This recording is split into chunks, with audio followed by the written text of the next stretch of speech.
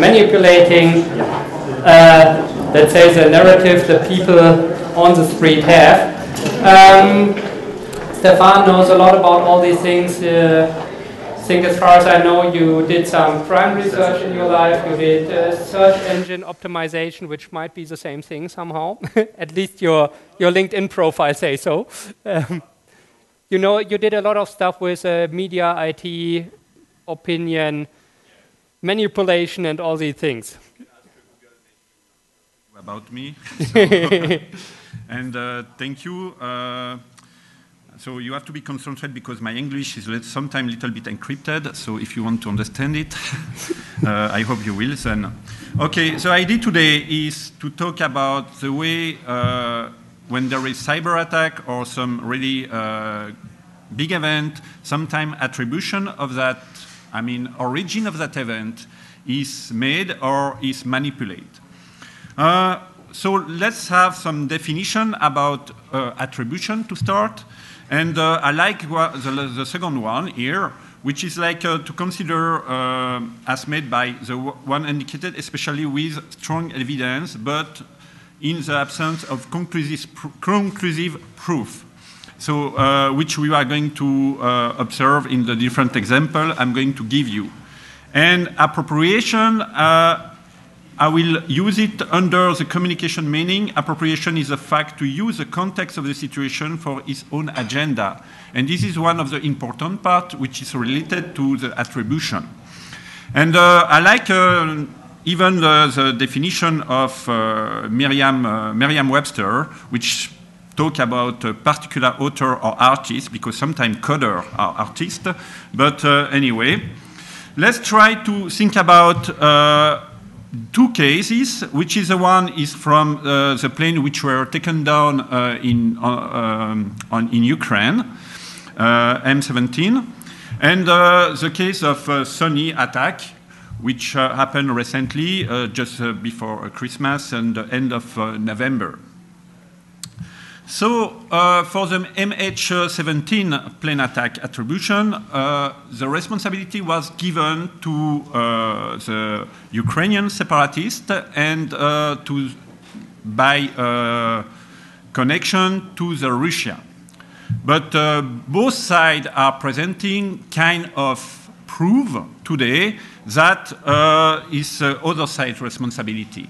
I don't know how many of you believe this is Russia, which are like a kind of indirectly responsible, or whatever, this is a Ukraine separatist who shut down that plane. How many of you believe that? Nobody?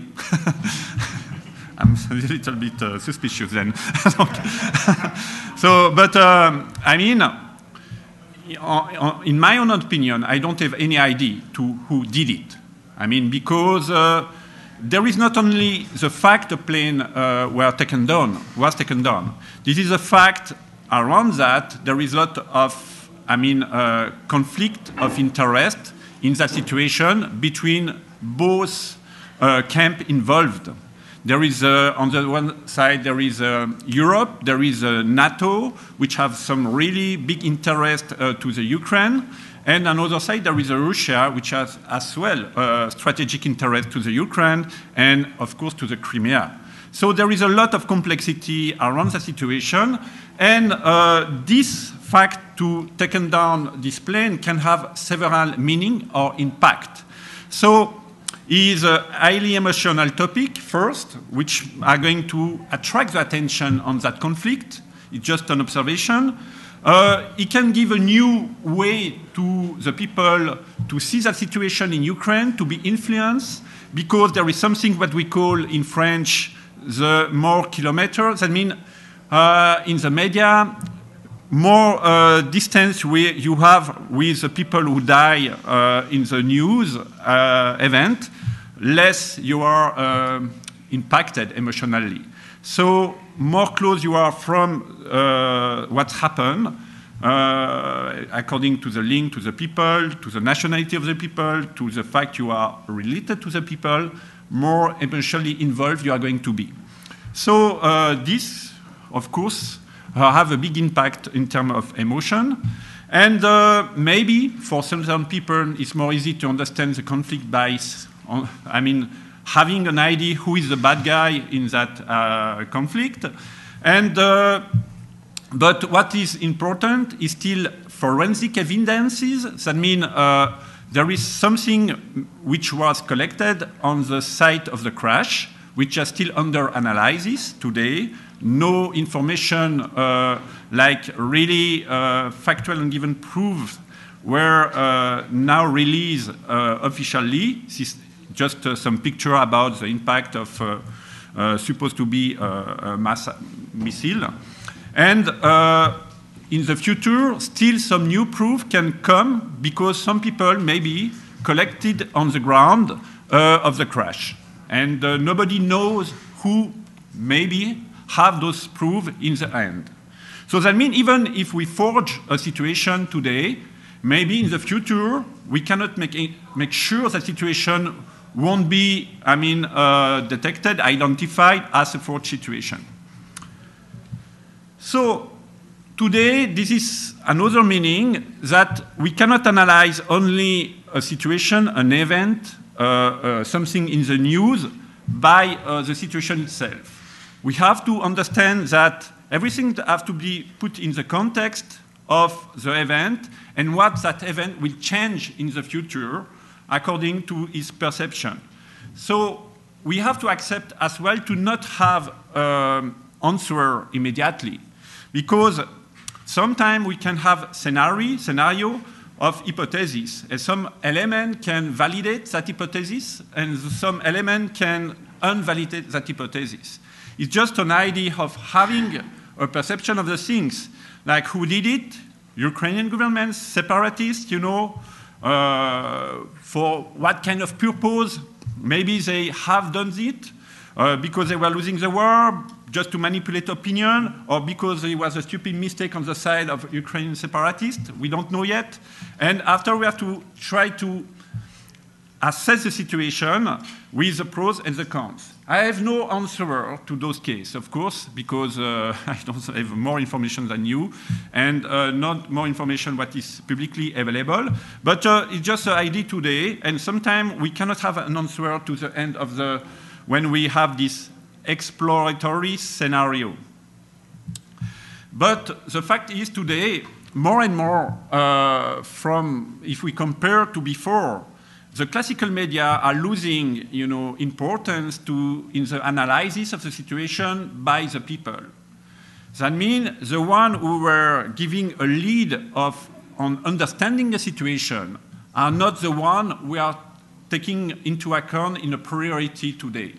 More and more is the social media which is taken into account, and then after came the conspiracy theory, and after some time classical media. Like for Ukraine, you have seen a lot of conspiracy theory after, with picture of the passport from a camp to another. Some person said, "Oh, you look the dead body. They were arranged on the site, blah blah blah, etc., etc." Lot of different conspiracy theory. If you just observe the recent event in France following the terrorist attack, lot of manipulation were on the social media.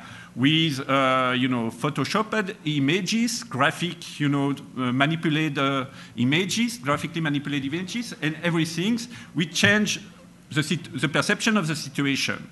And on that aspect, the classical media are always like late, and are not the one who are taking into account by the people to make their own opinion.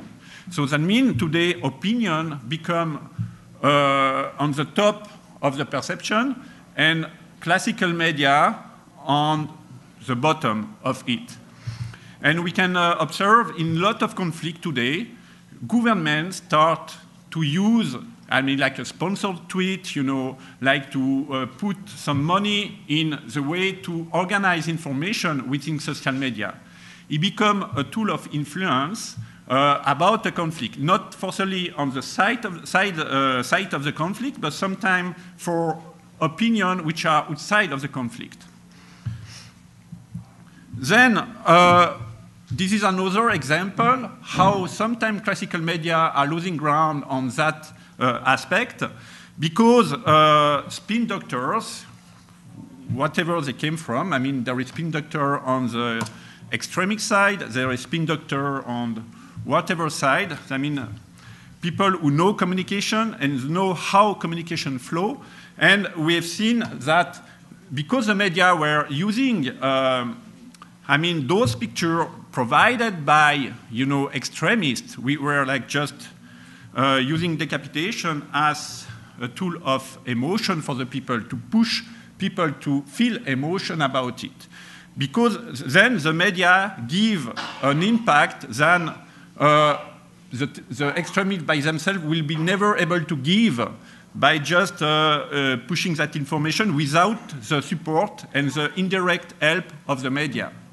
Then the media, I mean, create the attention to those images, what they shouldn't do at the first step. And after, of course, social media were in phases all those things. I mean, everybody have a responsibility, is sharing or diffusing, you know, spreading such information. And by doing it, we make, you know, we become part of the game of kind of instrument in the communication of some people who want to create an emotion and influence among others. So let's talk about the problem of attribution in a cyber attack. We have the case of Sony, which is quite interesting, and I really advise you to go on risk-based-security.com, which have a really deep analysis of the case. So at the 1st of December, I mean, on the beginning of December, attribution was given to North Korea by the FBI. But a little bit later, in December, North Korea was not the one who were responsible according to the FBI again. But a little bit later, FBI, you know, in the beginning of January, give again attribution to the North Korea. But that attribution to the North Korea were really contested by a lot of, I mean, security professionals, and some others were supporting this idea. So, but even if there is no publicly available evidences, you know, US takes sanction against North Korea. That means only on communication. I mean, to the people, to the citizen, they didn't present any concrete proof. They said, yeah, we are convinced that there is a North Korea behind this attack on Sony. And then they take sanction against North Korea, and maybe, I have no idea if this is the case or not, because maybe they have launched a cyber attack against North Korea, because at the moment, North Korea have its critical infrastructure affected by a kind of cyber attack as supposed to. But I cannot affirm this is like US or whatever else who did it. But anyway, this is a new context where a country can suddenly take several measures against another country under the supposition they maybe did something. These things, I mean, will lead us to another aspect of the question, which, again, we can have like hypotheses, but no concrete things.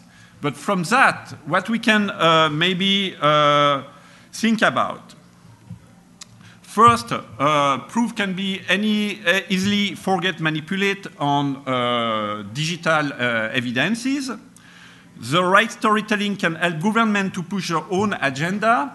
More surveillance laws, more budget. You see immediately after the story in Sony case, the Senate, I mean, Obama presented in front of the Senate new laws or to improve some other existing laws, and some other agency can request more budget to improve surveillance and fight against the terrorism. This is always the counter effect we can see. We can observe that in the story of Charlie Hebdo as well. Now the French government said, okay, we are going to hire more than 2,000 new employees for intelligence, purpose, and there are going to be several new laws to improve, the fight against terrorists.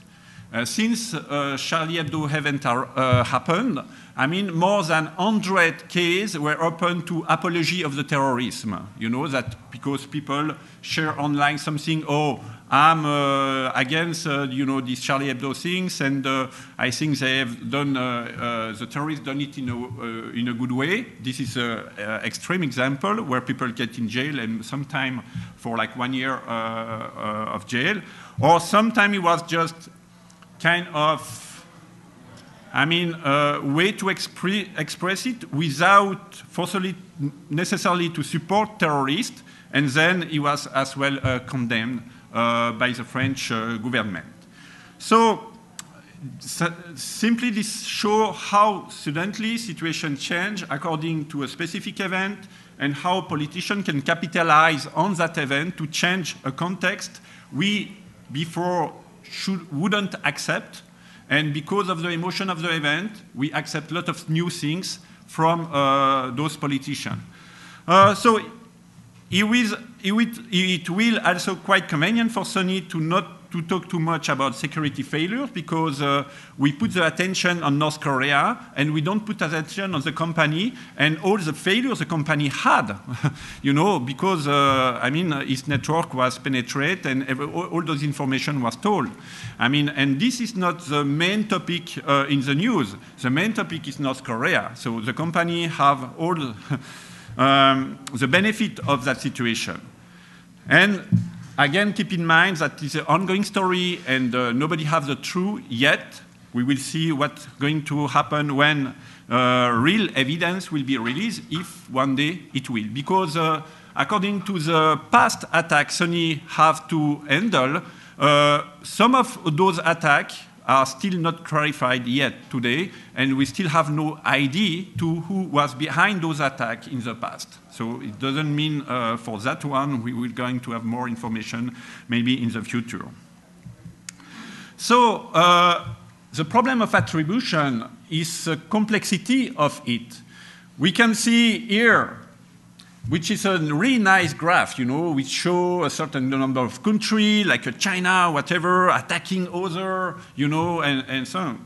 But sincerely, to have like a country, with IP, I don't think this is really something we can believe in it, And the problem today is like in most of the case, media need just fact, So, cyber security specialists or government tells them, we identify this attack came from China, from North Korea, from whatever, from USA, from France, from Switzerland, I don't know. And media publish that immediately behind. And then after, normal citizens, the one who don't understand what is an IP address or whatever, said, wow, this is a big problem today. There is attack from those countries. We have to reinforce our security. We have to accept more constraint on security. We have to accept more law in a way. Because most of the people are not the ones who are sitting in that room, but it's the ones who are just not caring really deeply about internet. They are just using it as a consumer. And then for those ones, we can really convince them about the fact we need more law and more, things to fight this kind of things. So, which bring me to this declaration of the U.S. Secretary of Defense in October 2012. And then Mr. Panetta said that, of course, the cyber threat facing by the US, are growing. And he said, thank God, is on the cutting edge of this new technology. We are the best, and we have to stay there. Good for us that God is not an expert in internet, because in that way we can maybe challenge this kind of statement. But most important is what he said as well. Potential aggressor should be aware that the United States has the capacity to locate and to hold them accountable for actions that might try to harm America. And this is an important declaration, because he was following for several declarations about different politicians, and Obama did about the right to self-defense from the US. But sometimes we forget the past. In 1998, it was a case where, again, a US Deputy Defense Secretary, John Arms, insisted that it was the most organized and systematic attack to date on US military system. But after a while, they identified this attack was from 2-3 persons, young guys, were playing with system, because the system were really not really well protected. So between the affirmation made at the moment of the attack and the reality which was who was behind the attack, not a state, not an organized structure or whatever, just few kids, this is really important, because when the statement was made by this US Deputy Defense Secretary, everybody was believing him, Doesn't mean when the reality of the situation was provided or was clear. I mean, all who first hear the declaration of the state deputy have that knowledge of this manipulation. So this is the reason why this notion of self-defensive force against cyber attack have really to be taken into account as an important matter today. Because he raises several questions. I mean, in the add of the complexity of attribution of cyber attack, there is some other question we have to think about. First thing is like national sovereignty, geographical border over internet border doesn't really make sense. So I hear, because I was invited to some conference, I cannot really mention the background here, where some governmental representatives were attending, and it was that person from a body close to the NATO really tried to make lobby about this concept of self-defensive force, And when I ask about, national sovereignty, this concept will be over national sovereignty. That means a country won't have a sovereignty on its own soil if another country needs to defend itself and going through that country to attack another. So that means it's quite, make me worried about potential damage or collateral damage. First, to the network infrastructure. If there is an attack by denial of services, through a country, what that country, is going to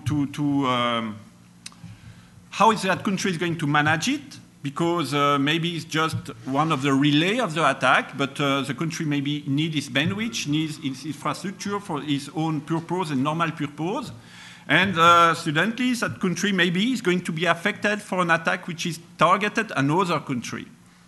Then, what's about either if the one who get attacked, maybe estimate that the country which was a relay is responsible as well of that attack, and then respond to the country who are just a relay of the attack, not the source of the, this attack. There is another question, and again, the potential chance to lose control of the situation, because we are in an asymmetric world. That means the response to an attack can be made from any country in the world which is connected to the internet by anyone who believes to be, to have something to do with the attack, to be not in favor of it, and to say that I'm going to show I'm not in favor of it, and I'm going to respond to it from where I am, to that specific country. So what will be the response in terms of self-defensive, concept to the people which can be disseminated among several countries to respond to an attack made to another one, you know? That means all this self-defensive force concept doesn't make sense, and it's really dangerous because the repercussion can, you know, can be there for a long time, and it doesn't mean we can manage a situation after we launch a first attack, for the reaction to that first attack by having like several other attacks. And this is bring me to the example of what did not, I wouldn't say Anonymous did that, because Anonymous is like not one, it's just many persons who just sometimes have like project. Some people maybe apply to some of the project, and some other to apply to not. And some other apply to one, but not to the other. I mean, so it's difficult to say Anonymous did something. I mean, I like the idea of defending freedom of speech and so on.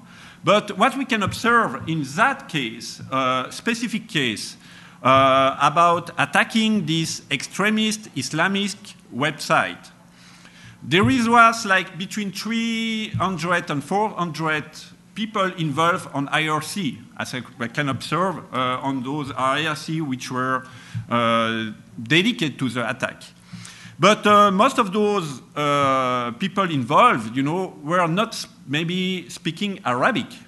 So sometimes they identify websites in Arabic, but maybe they are like not agreeing with us, maybe insulting us, maybe really criticizing us, but not maybe terrorist, you know? Like we can sometimes be critic against others, we don't share our ID, but we have to accept some can be critic with ourselves, you know, as well. But maybe some of those websites are just critic, were putting down because people were believing they were like promoting kind of terrorist.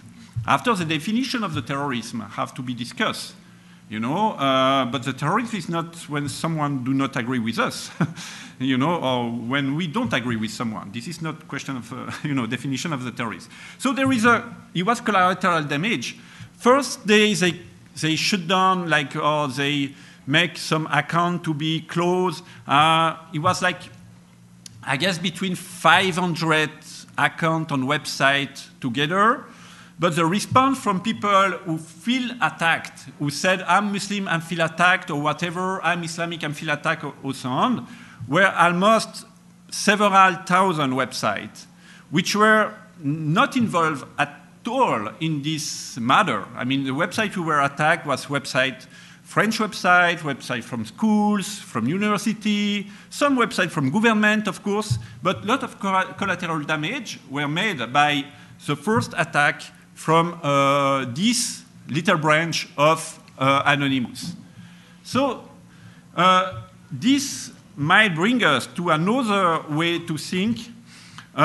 First, today is really a matter to understand who is behind the mask. Doesn't mean Anonymous, you know, but the question of the mask today is really convenient to be used by anyone on the internet because of the complexity of the attribution.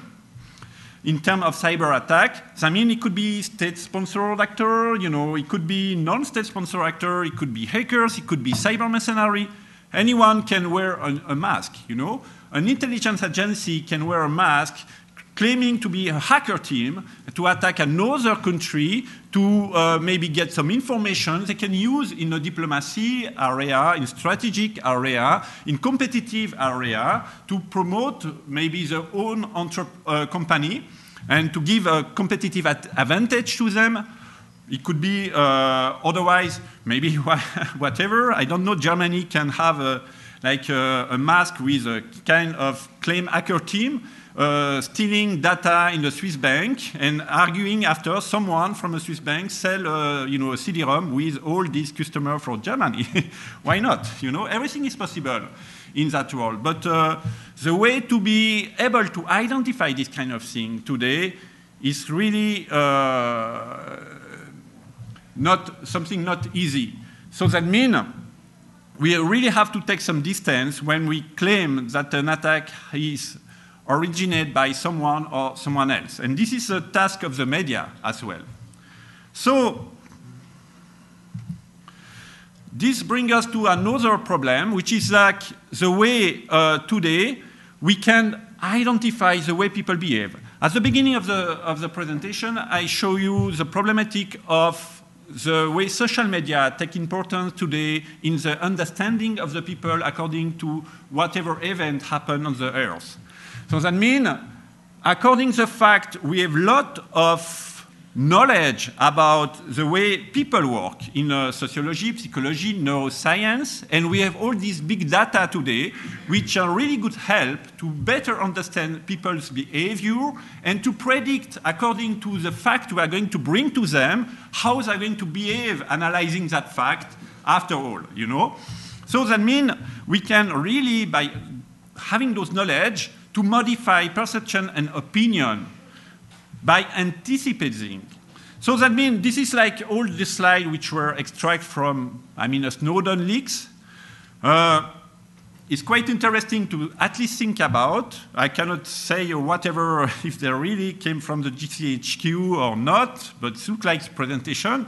So we have as well to challenge PowerPoint, whatever it came from. If it came from Colin Powell or came from Snowden, we have to think about the hypothesis. Maybe it can be true or maybe cannot, you know.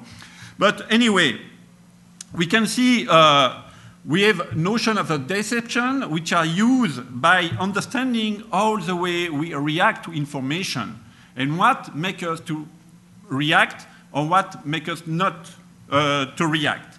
So this is another aspect of the things which are not directly connected to our pyramid of needs, you know.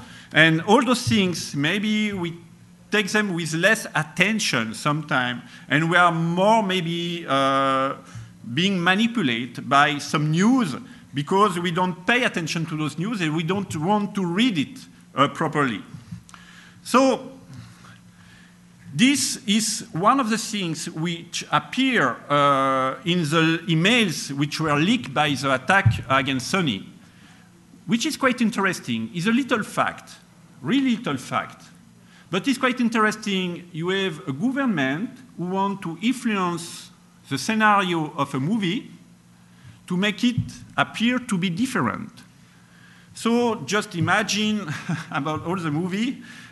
In US, as far as I know, if you want to benefit from the help of the army when you make something with war, you have to give the scenario first to be read and to be accepted. So that means cinema is a really good tool of influence and TV series is the best one. I mean, when you have like Pearl Harbor movie, it totally changed the story of the things, the way the things happen at the first, you know, at the first time. But how many of those young Americans just have seen the movie and never, you know, looks for the real story behind it? So that means it's a really question of our reading grid about all those things and how people can make the difference between sometimes what is in movie who can forge an idea, influence someone, and the reality in our society. So if we keep going on those slides from GCHQ, they are based on, like you can see, the big area, like, psychology, deception, performance, media, and everything. And those we have now to really not analyzing only information on the moment, because all those elements can be provided by someone who wants to organize a specific way to perceive an information. Then to analyze that information only is not enough. We have to have new marks to maybe identify where an information is a little bit manipulated. What that information can change according to a specific context to the future one, you know.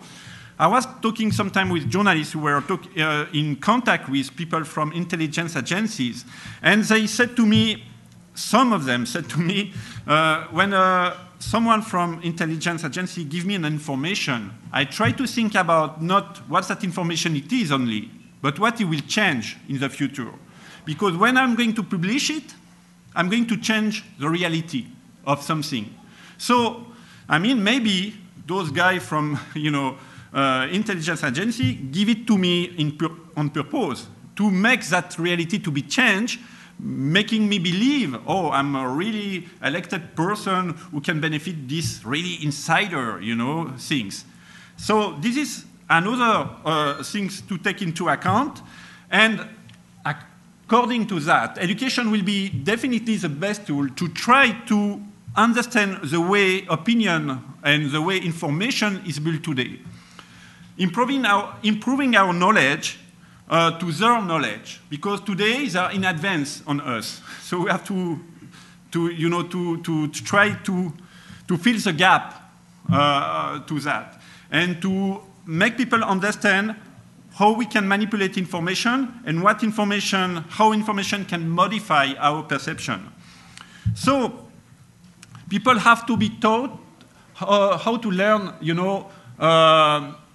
to have this critical look or critical distance to those information which can be accessible online. I mean, understanding the way to read social media and to read, whatever, complotist theory sometime there, to analyze it, to try to defeat it by finding, information which can compete with what people want to make you believe, It's like reading Wikipedia, reading a video, reading images, all these things can be modified, Wikipedia is like, in Switzerland, a lot of teachers criticize Wikipedia because there is mistakes, there is false information. Yes, this is true, sometimes.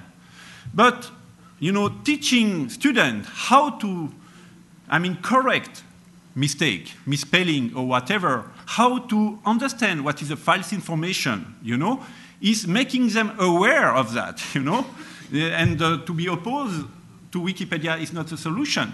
And understanding like encyclopedia like Wikipedia have several levels of reading. There is a level which is a consensus of the people, which is an article.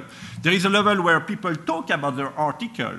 And there is a level where there is a history with IP address, identifiable account, which contribute to Wikipedia, a lot of people contributing to an article, few people contributing to an article. All those things have an importance in the way to read information and to understand it. But how many people today can understand these kind of things? How many people know how to read a URL today? A URL is 20 years, the web exists. And still today, most of the people cannot read a URL. It's not a technical thing. It's a path to an information, And identifying the path to an information is really important. Even journalists, part of the journalists, sometimes do not understand really what is a URL. When we can just observe how many phishing still work today, we can understand why there is a big problem today. It's like metadata in images. I have in some of my presentation for journalists, I can use my mobile phone with a specific tool to modify my GPS location. So I take a picture in my wall with my GPS based in a city in Syria. After, I extract that picture on my computer. I have this program to extract the metadata, EXIF data from my picture.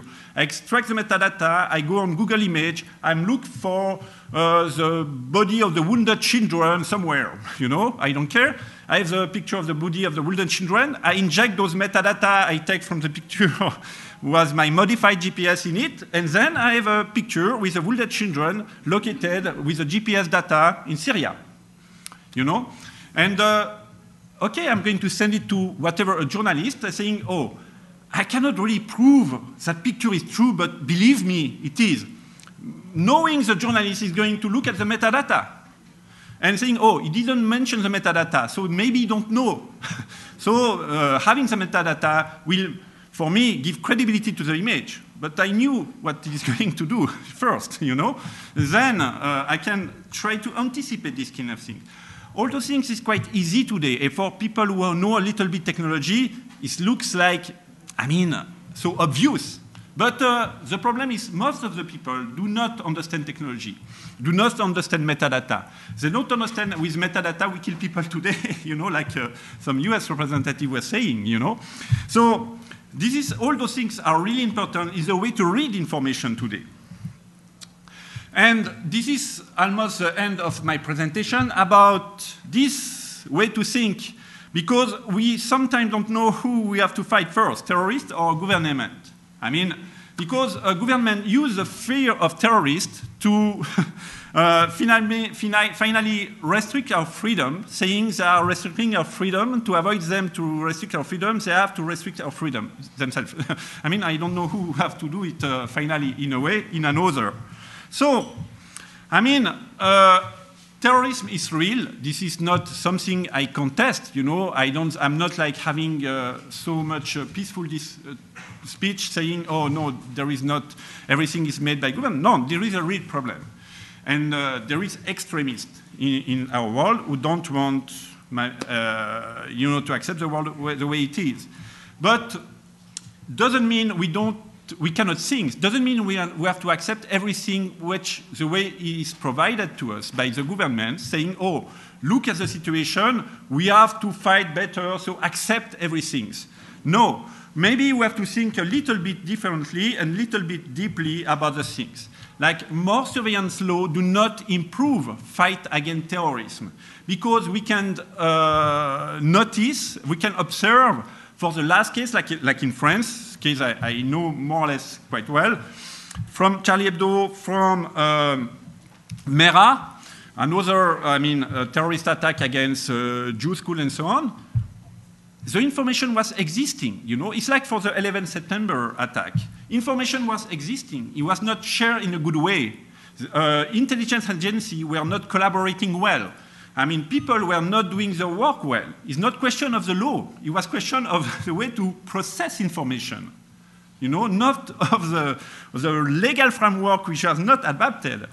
And sometimes we have the feeling we try to replace competencies by more law.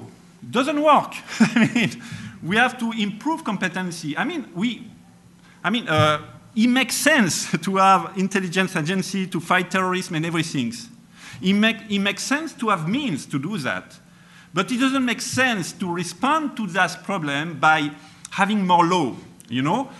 So it's like the notion of legal design technology. You know, I'm thinking about, you know, Bundestrojaner, you know? We have this debate in Switzerland actually. And what happened with Charlie Hebdo terrorist attack is immediately after, several politicians said, you know why now we need this new law on intelligence agency, giving more means to intelligence agency, allows them to use Bundestrojaner for their own purpose. In a sense, it's true. They need more means. They need to be able to infiltrate forum, you know, like internet, people, whatever. But what is the problem with Bundestrojaner? What I'm talking about when I said legal design technology, when the code has to respond to the legal framework. Because usually, now what people want citizens to accept is like we have a Trojan, and we can use that Trojan to infect a computer. But the Trojan itself doesn't have any brain, you know. It can affect the computer of this presumed terrorist or cyber criminal or whatever criminal. But it can infect the computer of the wife or the husband of the policeman or the, you know, intelligence agent or whatever. So we have to set the code and the technology in a way there is still democratic control. We have to have a judge who gives the key to activate the software, you know, and we have to another key to make an identifier. We can make people able to know where this software was used and for which purpose, you know, and to identify who were access to that software. Because those tools are really powerful today. Then we have to keep control on those, and this is not the case actually.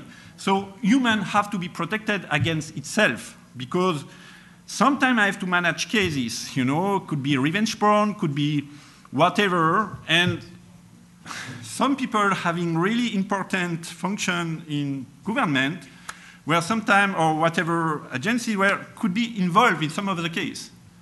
That means sometimes human become unrational when it's like connected to emotion or to feeling, you know? So it should be a civil society, kind of democratic control as well, on the work of intelligences, you know? And especially on the quality of the data stored in intelligence database. I mean, this is a main, for me, is one of the main goal today, or important goal today, is to know what kind of information can be stored in that database. Because even if I would be like saying, oh, we need to access to all the database and to all the information about people or whatever, but if there is wrong information or not qualified properly qualified information in that database, when they will need those information, they will make mistake on the scenario of understanding what that information means. So we are going to lose time, energy, maybe lives of people by not be able to understand properly what that information means because it was not collected and stored and really evaluate, assess quality. I mean, and integrity and everything. That means the importance of understanding the quality of information in those databases is not to not to trusting too much a technology like we see NSA is doing. NSA is collecting everything, whatever it could be, and believing after they can make, you know, loop and connect it to people, to past information and so on. But we know all those information can be manipulated or can be give a wrong message. But all this way to analyze will be time and energy and money, which are not going to lead on to efficiency. So this is a big problem we have to manage as well.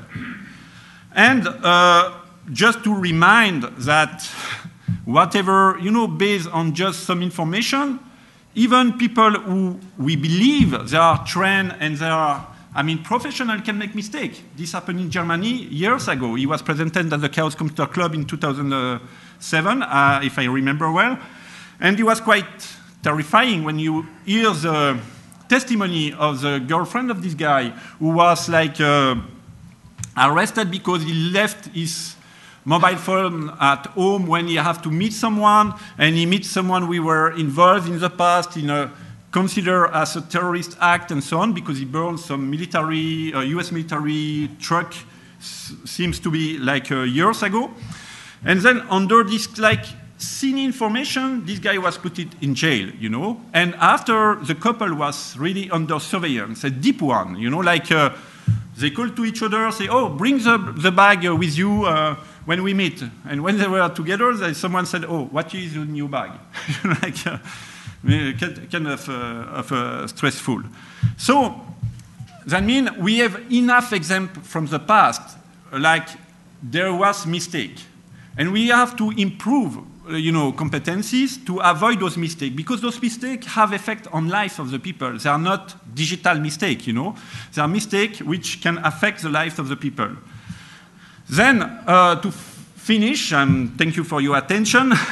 And yeah, I will let you with this quote from Albert Einstein about knowledge, learning, and using the mind on thinking, because this is a way to challenge information, to challenge what you receive as an information, to challenge official media, and to challenge what we have over social media and so on, and to maybe try to have this perception of a new education needs we should provide to people today. Thank you for your attention, and I will be glad to answer to your question. I hope my English was not too bad to make myself understandable.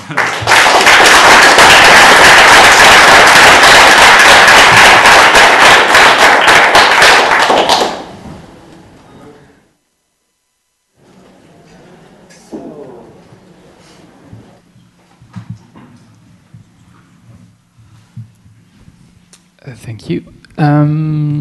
Gilles Bordelais, je vais parler en anglais quand même pour tout le monde. So I think, as a pirate, there's something in your talk that you definitely want to look into, because I think this is a fundamental flaw in the logic. Yes, there are things that can be done wrong while analyzing the data, but the answer to this is not better data, at least if you consider this as a societal decision or a political one. It's less data.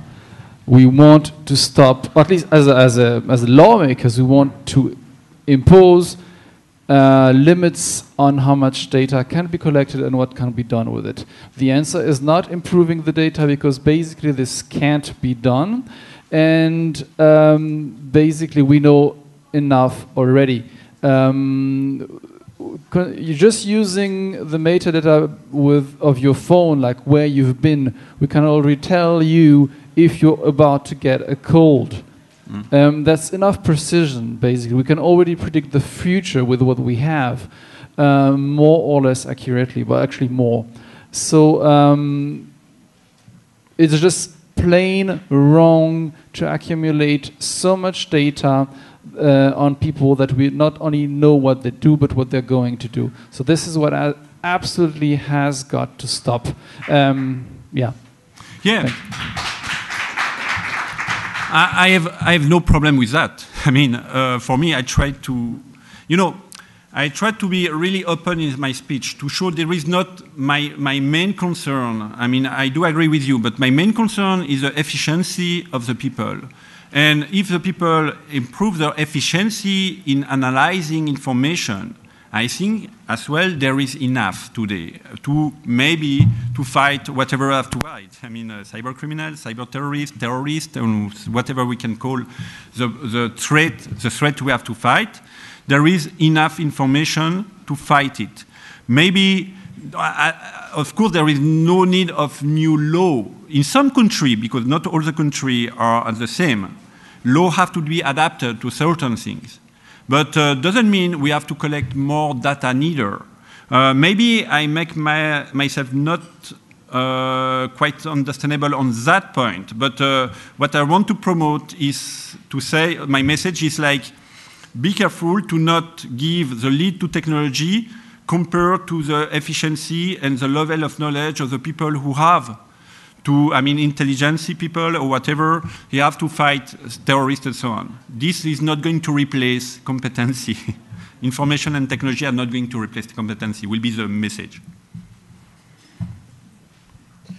You called for legally designed software, and we do have a legal framework in Europe, as far as I know, which should make it almost impossible to design software which is different, which is not legal, because it's forbidden to do things according to data protection, security, default by safe design by default. That's not the right term, but you know what I'm talking about, right? Mm-hmm.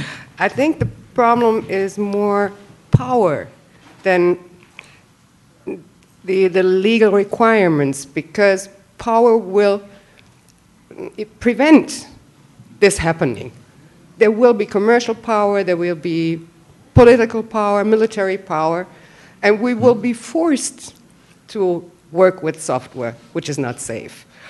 That was one point that I'm very worried about, even though in your talk you tried to sort of keep that worry out of the picture.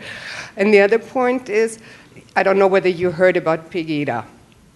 When you hear interviews with the attendants of the demonstrations, you will find out that they do not want to look at information the way you suggested that we look at information, putting it into a context and looking at to whose benefit it might be lanced in our media. Yeah, I mean, but technology, even if legally is like, I mean, things which are not allowed by the law are not taken into account by the people who are supposed to follow the law.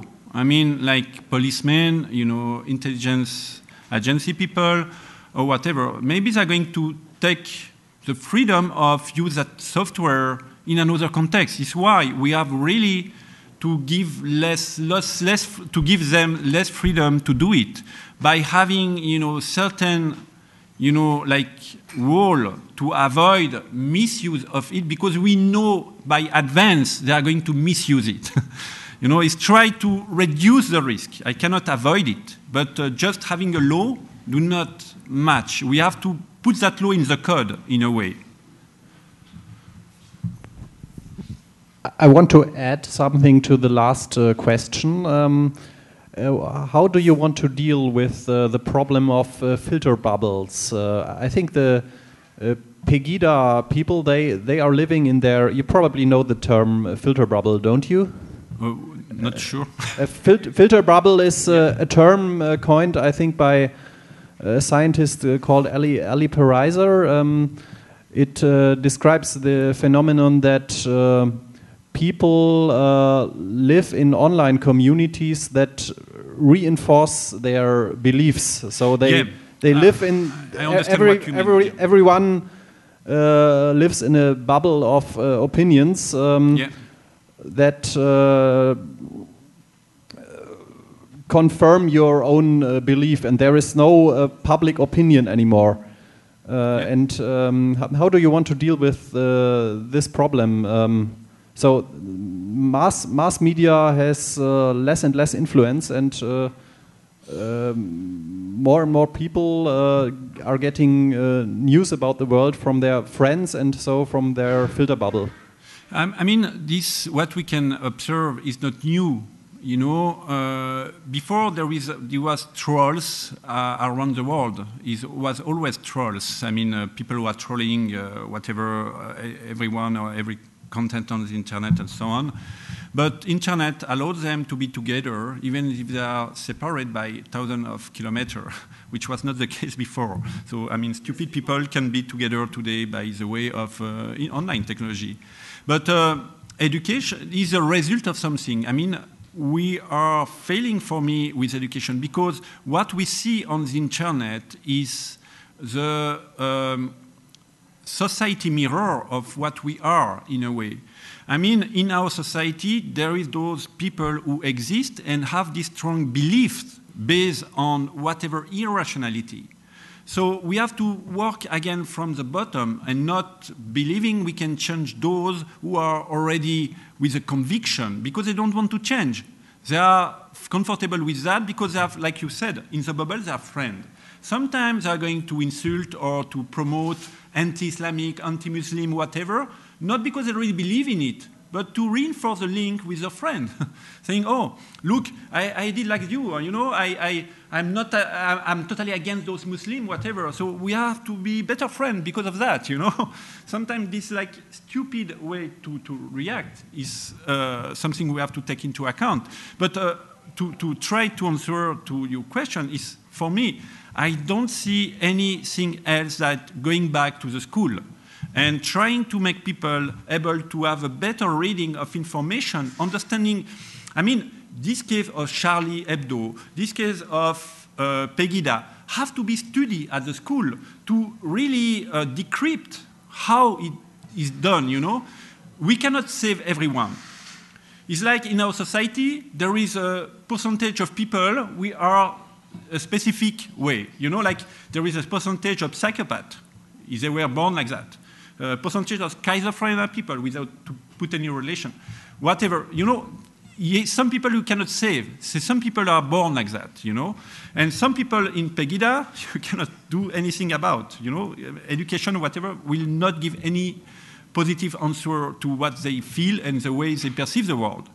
But for some other, we can do something by education. And this is why in the education is, in my perception, but like I said at the beginning, is a collective intelligence exercise. So in my perception, is the best things is education, because we can save part of them. When I have to do prevention in the school about cyberbullying and everything like that, when I try to make understand to the people, it could be a sister, it could be a brother which is victim of cyberbullying, and what they have to feel, how those people can feel it, how they can psychology, be impacted by it. Sometimes, some of those people realize something they were not realizing before. And some of them maybe are going to change because they were not thinking, before that, they were thinking it's fun to cyberbully people, because they are doing with others. But sometimes they can change of opinion. So I have unfortunately, nothing else to provide, in terms of answer. Okay, so we have 2 more short questions. First here. The problem with attribution is not only in the cyber war and military topic, but also in law enforcement. For example, we have judges who pinpoint criminals on IP addresses, and we have the European Commission preparing a new draft for data retention. And the problem of attribution should be addressed there too. Do you know also prominent examples of false attribution? For example, when the French president was a victim of the 3 strikes in France. There were like internet shutdown threats to the president's office because there was like file sharing in his office.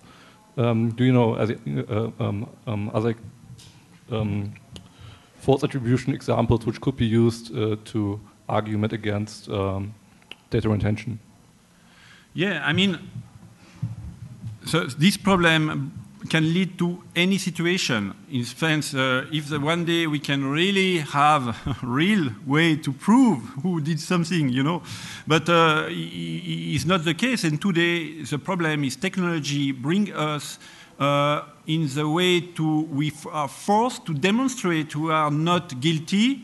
Instead, the justice to demonstrate we are guilty, which was before it was the job of the justice or the law enforcement to prove we are guilty on something. Today, if you are belonging to a group on WhatsApp, you are guilty, potentially guilty, by the fact you accept to be in that group, even if you never exchange a message with other member, but you are going to be interviewed by the police. I have the case of a college student where she was in a group where someone was selling marijuana, and she was here by the police. And she asked me, but why? I said, because you are in the group. You are linked by the technology, even if you were like just not be aware you were in that group, not looking at the message and not even knowing, like people were selling marijuana. You are for the justice, you are linked by the technology, then you are potentially guilty of something. And today we have to demonstrate you are not guilty. And it's not the justice to make the work, of demonstrate you are guilty. And according all the other consideration of the easy way to fabric false proof, like a DNA, not only cyber is concerned, but that means, against less efficiency, more and more responding on the use of technology or whatever can be technology. It could be DNA or whatever. Oh, is a DNA? Oh, we don't have to think about anymore. DNA is proof enough, but it can be manipulated. This is, I have still no answer to these things for the future, because it's really to challenge a society in which you are, according to the way to balance the power of the technology and the understanding those people have. Because I have no idea how the people are trained in the intelligence service. The people in the police, they are like in between several generations. And not all are really savvy in the use of technology. Some of them maybe are going to understand it. Some others are going to take it like a religion, I don't know. So this is another problem. How broad must the education be, and how can you be successful by promoting education and changing the politics in this way? Or do you think, okay, the politicians are doing their business anyway, so we can ignore them? Yeah, this is a big problem. It's the same problem we have in Switzerland. The politics are not educated. The one which are in the commission, which are specialized according to the one who have to watch the intelligence services, are commission of politicians, not commission of experts, which are doing politics, which is a big difference. The politicians which sit in that commission do not really have forcefully all don't really have the expertise in the matter of intelligence service, the way they work, the way they should work, you know, to control them. So if you are controlled by someone who don't know what is your job, you know, the control cannot be efficient.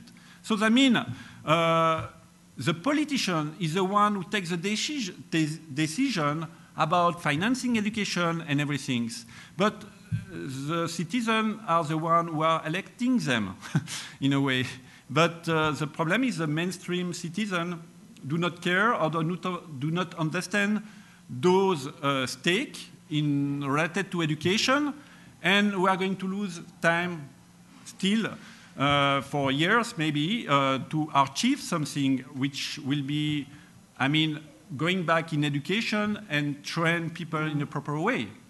Otherwise, except having like democratic tools like petitions, like a referendum, like things like that, to find enough people who are agreeing with the fact education needs to be redefined on the side of information technology and this kind of awareness I was describing, it will be difficult, because otherwise, if you don't find those people who accept to be mobilized for that, how do you want, you know, these things going on the politician side and after on the educational side and after on the teacher? I don't know in Germany, but in Switzerland, we don't have like, what he said, the specific one central place where teacher can access to the specific knowledge they should have according to the information technology and the internet and everything. Neither the one student should have to be comfortable in our today's society. We have some part which exists in some area, but nothing is centralized, nothing is like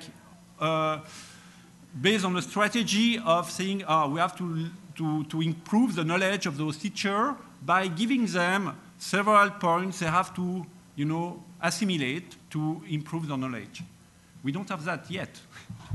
So that means this should be the work of the politician, but because the politicians are not aware of that, it's like a vicious circle. Maybe we have to wait for a generation, I don't know. I'm sorry, I have no answer for most of the questions in a certain way. I can observe. Stephane, thank you very much for your talk.